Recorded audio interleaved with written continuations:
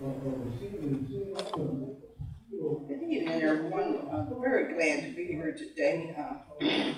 God is so kind to all of us, and He's so full of love, and He's forgiving us if we confess our sins. He's faithful to forgive us, but He's looking at our heart to see if we truly are repenting of the things that we ask Him to forgive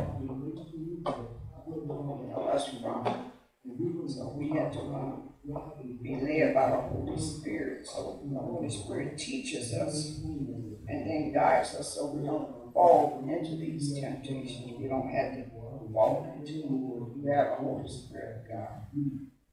So many people don't know they have the Holy Spirit of God, and they say they have been reborn again. But you have been reborn again.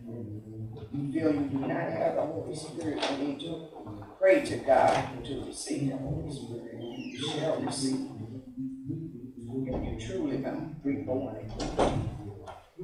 And those who want to be reborn again, all you have to do is pray to the Lord.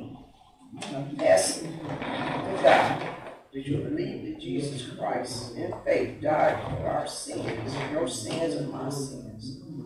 And that He died and He was buried and He was resurrected and He's sitting at the right hand side of the Father, making intercessory prayers for you and I. You shall be saved. Believe in faith and receive it in your heart. And you will receive the Holy Spirit. That's the only way we can walk down here on this earth, and this is the only way we can follow God. It's through the Holy Spirit. Lead us and teach us. I just want to open up in a word of prayer. The Heavenly Father, our Lord and Savior, Lord, you've given us your Son, Jesus Christ, so we can be able to have fellowship with you if we believe and have faith that He died on the cross for our sins and He paid the debt for our sins. Heavenly Father. And then you resurrected Him from the grave and He's sitting at the right hand side of you right now making intercessory prayers for everyone.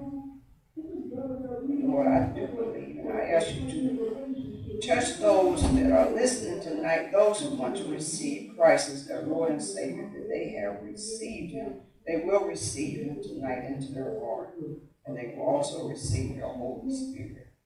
Heavenly Father, I thank you, and I ask you to lead this class tonight, the teaching of your holy word.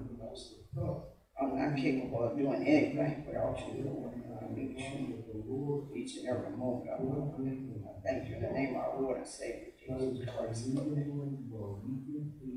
You would just go with me to Micah. There's a small chapter in the Old Testament. Micah, the 6th chapter. That's 14, page 1406. 6-year amplified Bibles in the class, and we all have just about everyone in here that's the same. The 6th chapter. The 8th verse. It says, He has told you, O man, what is good, and what does the Lord require of you, except to be just, and to love, and to be diligently practice kindness and compassion, and to walk humbly with your God, setting aside any overblown sense of importance or self-righteousness. And God wants us to be humble when we walk with Him, and not acting like we're so important and so self-righteous, because many times we're doing things that's not even of God. We doing sins our own self. And if you're self-righteous and you don't have a humble heart, God can't even talk to us. He said He goes to those who are humble and not thinking so high of yourself. We're at God's feet, worshiping Him. But if you want to be worship yourself, or you think you're so high and mighty, you want to walk in the direction you want to walk in, but He wants us to follow Him. And so if you would just go with me to Deuteronomy, the 10th chapter. So this is about what does God require of man, and that means a woman, man, child, teenage boy or girl. It doesn't exempt anybody from this, whether you a year old or 100 and some odd years old. Many people are living past 100. We're still a child to God. Deuteronomy, the 10th chapter. What does God require of man? And He has not changed. This requirement is the same in the Old Testament as it is in the New Testament. If you're wondering about me going back there, reading this. The 10th chapter and the 12th verse, it says, and now Israel, what does the Lord your God require from you? But to fear and worship the Lord your God with awe-filled reverence and profound respect, to walk, that is, to live each and every day in all His ways, and to love Him. God wants us to love Him and to serve Him in all His ways, and to love Him and to serve the Lord your God with all your heart and with all your soul. Your choices, the choices we make in life, before we make decisions, we need to say, is that of God? Is that something God would want me to choose? And then your thoughts. Is my thinking the way God would have me to think? And your whole being, that includes your body also. The way we carry ourselves, the way we think, and the choices we make. And it says, and to keep the commandments of the Lord and His statutes, which I am commanding you today for your good. And then it goes on to say, behold, the heavens and the highest of heavens belong to the Lord your God, and the earth and all that is in it. Everything that we have belongs to God. And it says, yet the Lord had a delight in loving your fathers and set His affection on them, and He chose their descendants after them above all the people as it is this day. So circumcise, that is, remove the sin from your heart, and be stiff-necked, stubborn, and obstinate longer. God don't want us to be in this kind of condition. And then you just stay with me for a minute. Go to Deuteronomy, the 13th chapter.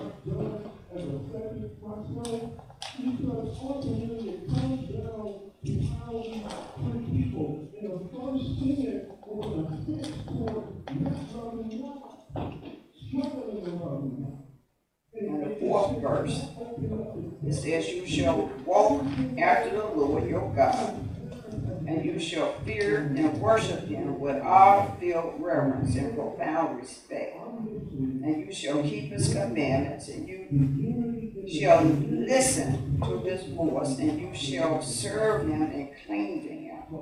God wants us to hold on to Him. Just cling to Him, because we need to cling to God.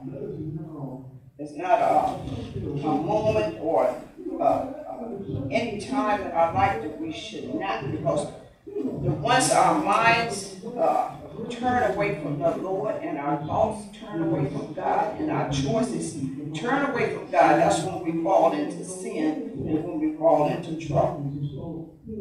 We make all kind of poor decisions, and we just mess up a whole lot in our lives. And then we want to say, but God, let it be us. It be us that turn away from God. And go with me for a minute with Deuteronomy, the 11th chapter, the 13th verse.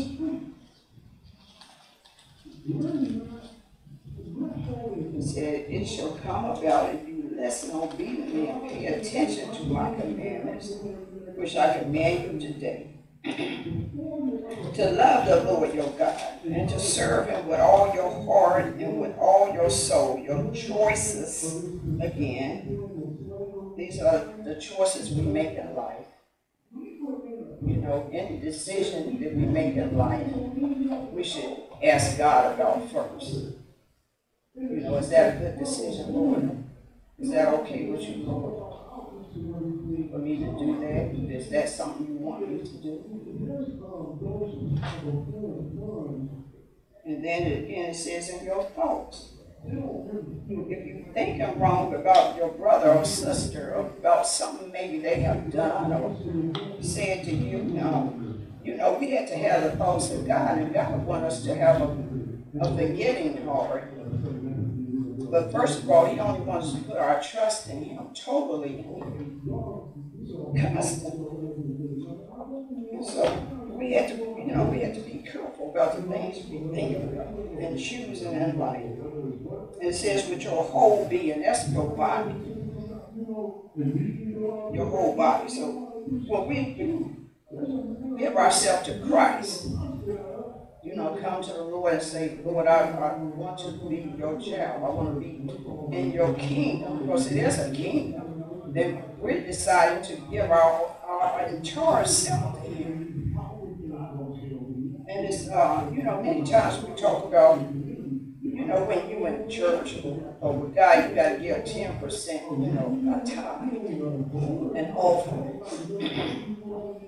But I'm here to tell you, children, that when we come to the Lord, we're supposed to give everything we have, our entire being, our thoughts, our mind. It's not just about some money. You know, and the money that we earn, God allows us to earn. And he just asks for 10% of that, and he's going to bless that. But when he say your entire being, your choices, everything, he's going to bless all of that. Because you have a choice. It's a choice. I'm still in the 11th chapter. And y'all forgive me, I'm voice and everything. I'm recovering here from sinus problems, as you can hear my throat. But the Lord is working on me and healing me up. It says here also in this same 11th chapter, the 14th verse says that he will give the rain for your land in its season, and the early fall rain and the late spring rain, so that you may gather your grain and your new wine and your olive oil. He will give grass in your fields for your cattle, and you will eat and be satisfied. And what do you mean by that? The rain will come. You know, we need the rain for the vegetables and the fruit and everything to grow. And when the vegetables and fruit and grain grow, we can eat because it feeds the animals, and we eat the fruit and vegetables, and then we also partake of food from the animals. But if you don't have rain, then you don't have growth of grass or vegetables or anything, and people will perish. And it says here in the 16th verse, beware that your hearts are not deceived, and that you do not turn away from the Lord and serve other gods and worship them. God don't want us worshiping anyone. And certainly no other false gods or false religion. He said already that his commandment is a requirement of man is that we're supposed to love God. That's a requirement. It didn't say I want or if you can. And it says, or else the Lord's anger will be kindled and burn against you, and he will shut up the heavens so that there is no rain, and the land will not yield its fruit, and you will perish quickly from the good land which the Lord has given you. See, God gives us so much. And the requirement that he is requiring of us today, children, is that we are to love him. Now, just for a brief minute, go with me to Romans the 8th chapter.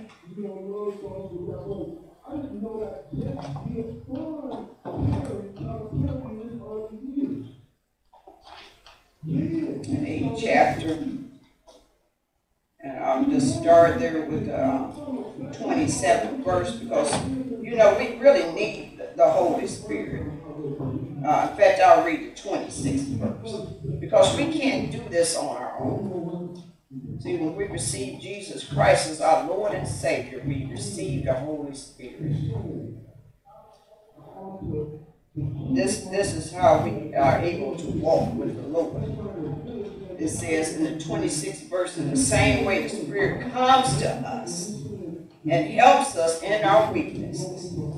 Because we do be weak. We in flesh and blood, just like Christ was. And when Jesus Christ was baptized, he received the Holy Spirit. It came down on him as a dove, and it remained with him. And after he received the Holy Spirit, he went into the wilderness. The Holy Spirit guided him in the wilderness, and he fasted 40 days and 40 nights. While he was in the wilderness, he was among wild animals and all kind of things. But it said the angels of God ministered to him. Those angels of God ministers to us also, children. And we have the Holy Spirit.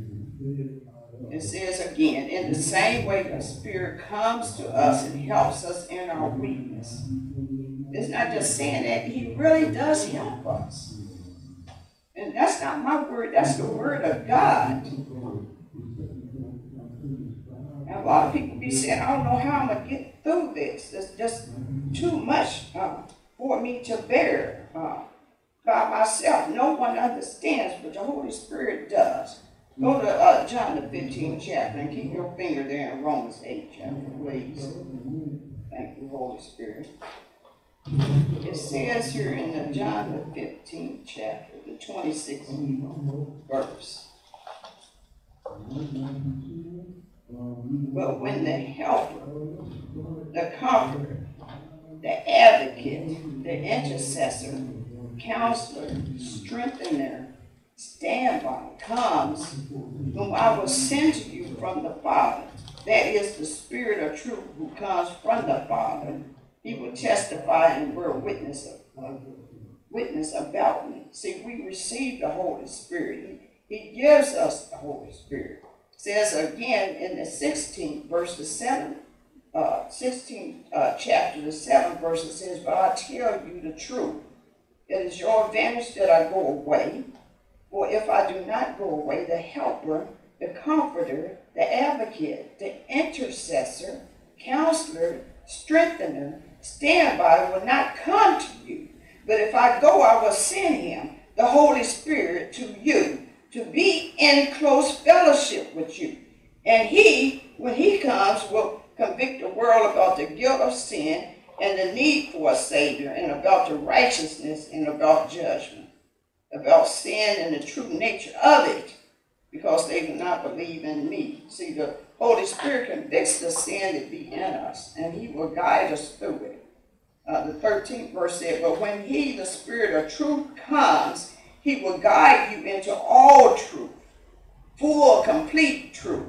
For he will not speak on his own initiative, but he will speak whatever he hears from the Father, the message regarding his Son. He will disclose to you what is to come in the future. He will glorify and honor me, because he, the Holy Spirit, will take from what is mine and will disclose to you. All things that the Father has are mine. Because of this I say that he, the Spirit, will take from what is mine and reveal to you. God loves us so much, he's given us his Holy Spirit to guide us, to strengthen us when we're weak. So we won't fall into temptation of sin. Now go back to Romans, the 8th chapter, the 26th verse. This is the way we have to, a requirement of us, children that are saved, that we had to walk with the Lord. We had to walk with Him by the Holy Spirit leading us, not with us leading the Holy Spirit. So we had to do what the Holy Spirit tells us to do. And it says here in the 26th verse, in the same way the Spirit comes to us and helps us in our weakness, we do not know what prayer to offer, how to offer it as it should be, but the Spirit Himself knows our need, and at the right time intercedes on our behalf with sighs and groanings too deep for words. And He who searches the hearts knows what the mind of the Spirit is, because the Spirit intercedes before God on behalf of God's people in accordance with God's will. So we're not by ourselves. No matter what we're going through, the Holy Spirit of God is with us, children, and He's going to God, getting from God what God wants us to do. He's going to God to get from God what God is going to build us up and strengthen us up in our weaknesses. Because we're here to serve the Lord. The Holy Spirit is serving God through God in Christ, protecting us and shielding us and counseling us through everything we go through every day of our life. And it says, and we know with great confidence that God, who is deeply concerned about us, and He really is concerned about us, and He really wants us to do the things He said. That's why He kept saying it over and over again in the Old Testament. He's saying it here in the New Testament. Causes all things to work together as a plan for those who love God, and to those who are called according to His plan and purpose. It says, for those whom He foreknew and loved and chose beforehand, He also predestined to be conformed to the image of His Son, and ultimately sharing His complete sanctification, so that He would be the firstborn, the beloved and honored among believers. And those whom He predestined, He also called, and those whom He called, He also justified and declared free from the guilt of sin. And those whom He justified, He also glorified, raising them to a heavenly deity. And it says, what then shall we say to all these things? If God is for us, who can be successful against us? He who did not spare even His own Son, but gave Him up for us all, how will He not also along with Him graciously give us all things? God is for us, children. He wants you to live an abundant life. But the only way you're going to have this abundant life, you have to do the requirements that God has set before you. It says, He whom will bring any charge against God's elite, His chosen ones. It is God who justifies us, declaring us blameless and putting us in a right relationship with Him. See, when we receive Christ, we're in a relationship with God. We're in fellowship with Him. We're in fellowship with Him. It says, who is the one who condemns us? Christ is the one who died and paid our penalty. He's not here to condemn us. He gave His life for us. And it says, and more than that, who raised from the dead and who is at the right hand of the Father, interceding with the Father for us. So no matter what we have done, children, He has paid that penalty. He paid for my sins I did yesterday, today, and the ones that's in the future. But no, He don't want me to continue to sin, because He has provided a way through the Holy Spirit of God, so we don't fall into temptation. But He's already paid the penalty. Because he says we're just like sheep, we're like lamb. He knows every now and then we're going to stray, that we're going to do something foolish. But he's going to take us right back in. He's not ever letting us out because he's with us all the time. He just wants us to turn back to him. That's all. Turn back to him. He wants us to be aware, as it says in Deuteronomy, the 11th chapter, the 16th verse, be aware that your hearts are not deceived. And many times children be getting tricked out here and deceived. He don't want us to be deceived, and we don't have to if we don't quench the Holy Spirit. The Holy Spirit be telling us all the time, do not go there, don't go here, don't listen to that person. Don't do it.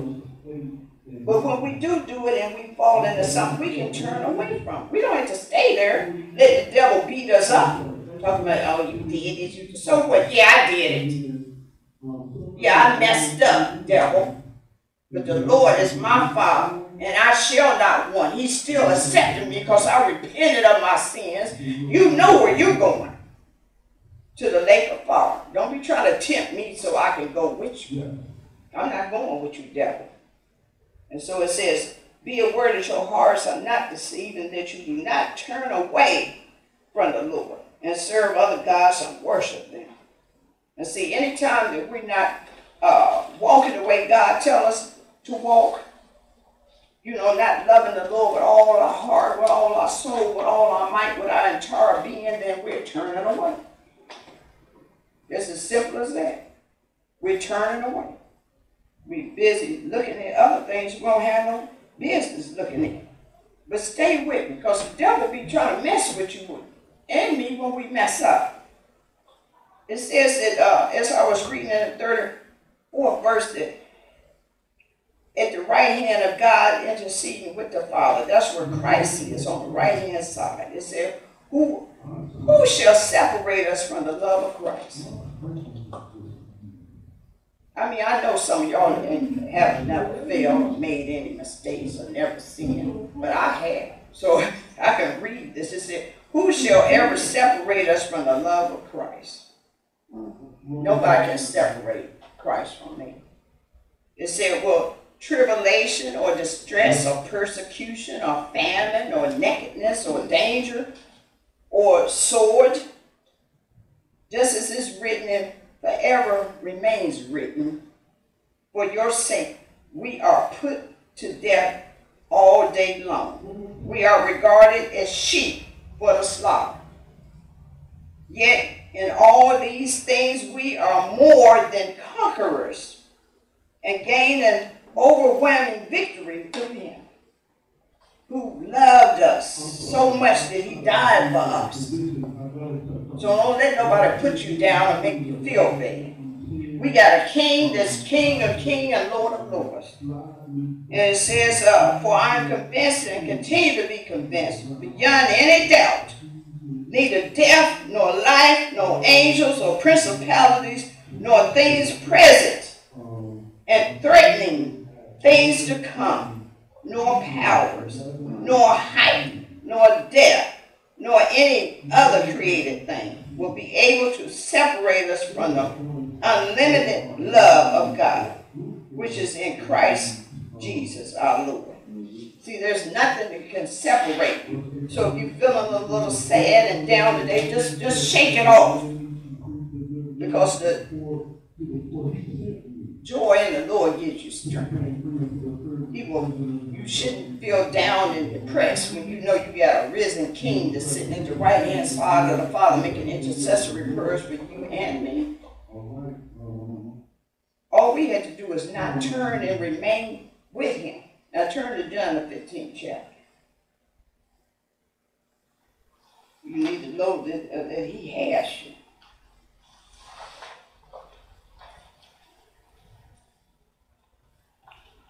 I already told you that you have the Holy Spirit. And don't take that lightly at all. Not at all. It says here, this is Jesus. I am the true vine, and my Father is the vine dresser. Every branch in me that does not bear fruit, he takes away, and every branch that continues to bear fruit, he repeatedly prunes so that it will bear more fruit, even richer and finer fruit. And so we be going through some things when we belong to the Lord and we are his sheep, but he had to prune us.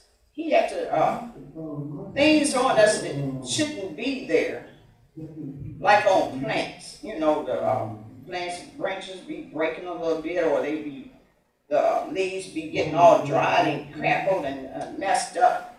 Those are broken off or cut off.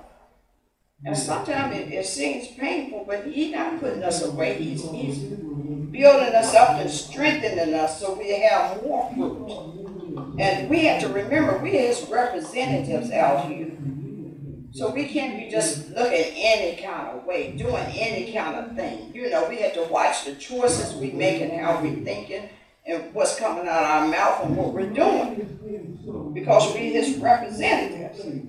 It says in the 3rd verse, you already clean because of the word, which I've given you, the teaching which I have discussed with you. And that's why it's so important for us to read the word.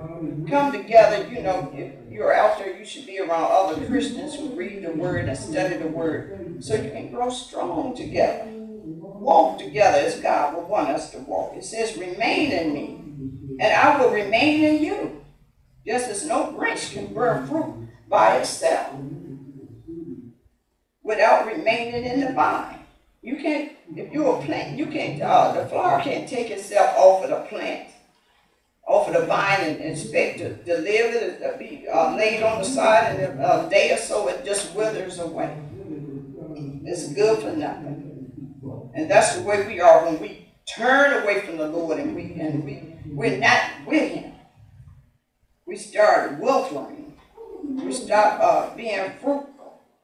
It says, neither can bear fruit producing evidence of your faith unless you remain in me. It says, I am the vine and you are the branches. The one who remains in me and I in him bears much fruit. Well, otherwise, apart from me, that is cut off from vital union with me, you can do nothing. See, when we with God, we have life. That's what that vital means. It's real vital to remain with God. That's how you have this abundance of life. That's how you have this joy for life. Because you don't have to want for anything. It says, anyone who does not remain in me, he is thrown out like a broken off branch, withers and dies, as I just said. And they gather such branches and throw them into the fire, and they are burned. If you remain in me and my words remain in you, that is, if we are vitally united, and my message lives in your heart, ask whatever you wish and it will be done for you. And that is so true. But the children, you know, it says that, but you have to love God with all your heart, with all your might, with all your strength, your entire being. That's with your choices and your thoughts. And many times the choices we make get us in trouble. That's why life be messed up. And you would say, I've been going to church, I've been reading, I've been praying, but the choices are not of God. And he means that when he say with all your heart, with all your soul, with all your might, your choices, your thoughts, your entire being. This is your body. Belongs to Christ. It's not yours anymore. We're here to serve the Lord with everything we get. And go to John the 13th chapter. Yes, I'm speaking of love, and I mean the love I'm speaking of is the love of God. And then he also, Jesus speaks of the love of God also, as I already read before, but this is just making it plain. John the 13th chapter, he has here in the 34th verse, I am giving you a new commandment. And see, he's given us this new commandment, but the first commandment I read which you several times in Deuteronomy. We have to keep that one also. You can't even keep this one if you don't keep the love of God with all your heart and all your might. You're not going to be able to do this one. And this one, the 34th verse is, I'm giving you a new commandment that you love one another, just as I have loved you. So you too are to love one another. And it says, but by this you will know that you are my disciples if you love and have an unselfish concern for one another. God wants us to love one another just as we are. Not because you buying me something or you gave me some money, I'm supposed to love you. You're supposed to love me because God loved me just as I was, just a wretched little nothing. He accepted me. I didn't have to be on somebody's, have all these degrees or knowledge or a big fat bank account or anything like that. He just loved me just as I am. And I've changed and I have gotten much in my life in these years I've been here is because of God. It's not because of me. He just blessed me that way. And so God wants us to love one another and, love Him. Now, if you go back to me in Deuteronomy, I'm going to end this up here because it's a consequence. As I said, if we don't love the Lord with all our heart and soul. 28th chapter of Deuteronomy, the 15th verse, it says, but it shall come about if you do not listen to and obey the voice of the Lord your God. Be careful to do all His commandments and His statutes which I am commanding you today. Then all of these curses will come upon you and overtake you. That's what happened. You'll receive curses. And I don't know about you, children. I want to receive the blessings of God. That's what I want to do. And if you go with me to the first verse in the 28th chapter, the same chapter. I just want to read to you the blessings right now.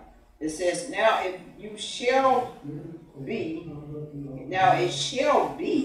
if you diligently listen to and obey the voice of the Lord your God, being careful to do all His commandments, which I am commanding you today, the Lord your God will set you high above all nations of the earth. All these blessings will come upon you and overtake you if you pay attention to the voice of the Lord your God. You will be blessed in the city, and you will be blessed in the field. The offspring of your body, and the produce of the ground, and the offspring of the animals, and the offspring of the herd, and the young of the flock will be blessed. Your basket and kneading bowl will be blessed. You will be blessed when you come in and be blessed when you go out.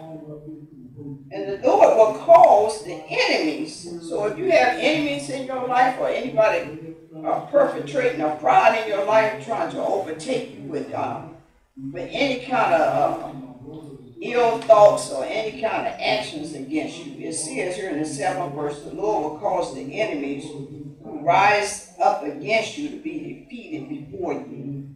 And they will come out against you one way and flee before you 7 other ways. So he'll get them off your back. Those are the blessings you receive when you honor the Lord. And not just honor Him, but you love Him with all your heart and with all your mind and with all and see your mind. So your thinking got to be right too. Your mind and your heart. With your entire being. And that goes again, your choices, your thoughts. God is looking at all of that. And you don't want to be cursed, as it says here in the 28th verse. Because the curses, you really don't want to have any of that. 25th verse in that same chapter says, well, maybe the 24th, it says, the Lord will make the rain of your land powder and dust. So you won't have no rain. You don't have no crops or vegetation or anything growing. It said from heaven, it will come down on you until you are destroyed. So instead of rain of your land, powder and dust be coming down. It said the Lord will cause you to be defeated before your enemies. You will go out against them one way, but flee before them in 7 ways. So it's just the opposite. And you will be an example of terror to all the kingdom of the earth when they see your destruction. Your carcass will be food for all the birds of the sky and the beasts of the earth. And there will be no one to frighten them away. The Lord will strike you with boils of Egypt and tumors and the scab and itching, and you cannot be healed. So some things out there, man can't even heal you from.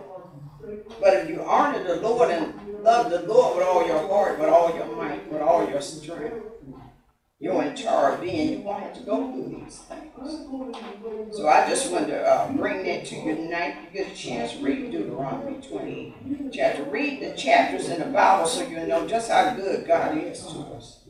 But you do have a choice. You can either accept the blessings or the curses. God is good to you today and he'll be good to you tomorrow. But you must, that's a requirement from God. First commandment. And you had to honor that. And that's what my lesson was tonight. I appreciate you listening. And God continue to be with you. And may you continue to be well. In the name of our Lord and Savior Jesus Christ, amen.